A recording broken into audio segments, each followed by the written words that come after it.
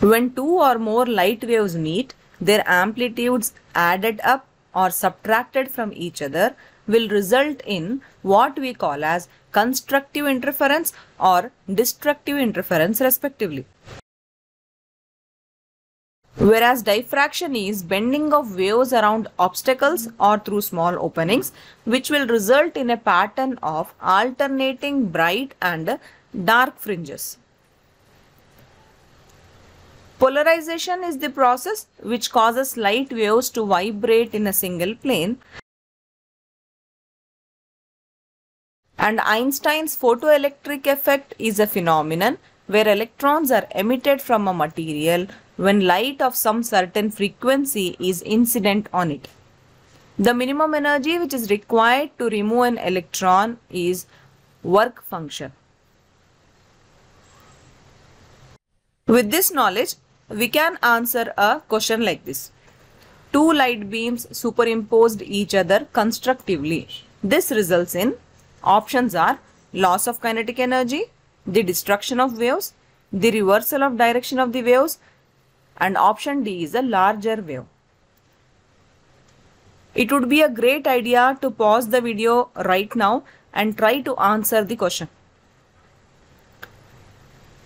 Okay, I believe that you have tried to answer the question. Yes, you are right. The answer is a larger wave. Because just now we have seen that when two light beams get added up, then we can get a constructive interference. Okay. And also we can answer questions like this. For example, we have this question. Photoelectric effect was explained by Einstein, Faraday, Planck or Hertz. Yes, you are right. The answer is Einstein. And another question related to photoelectric effect can be like this. The minimum energy required to remove an electron is called. Of course, it is a work function.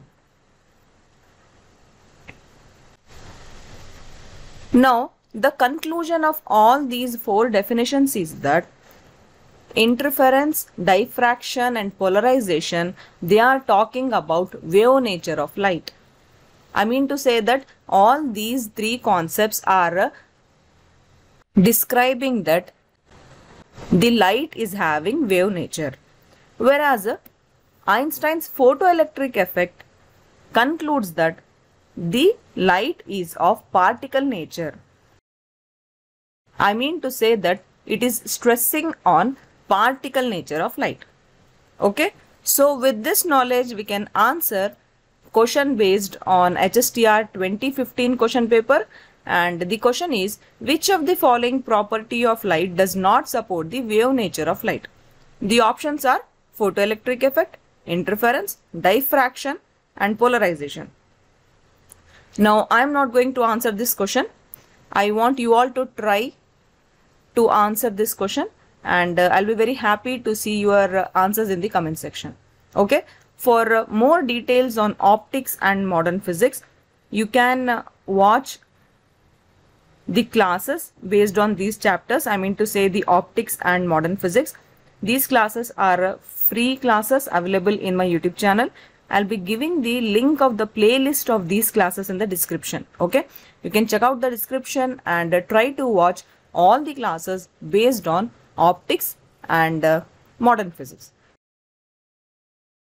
And if you like my work, please like the videos from my YouTube channel which are made on all teacher recruitment examinations like HSTR, GPSTR, TET, KVS and Karnataka TET. And also do subscribe to my channel and also share my classes among other aspirants from HSTR and other teacher recruitment examinations. Okay, thank you. All the best. Bye.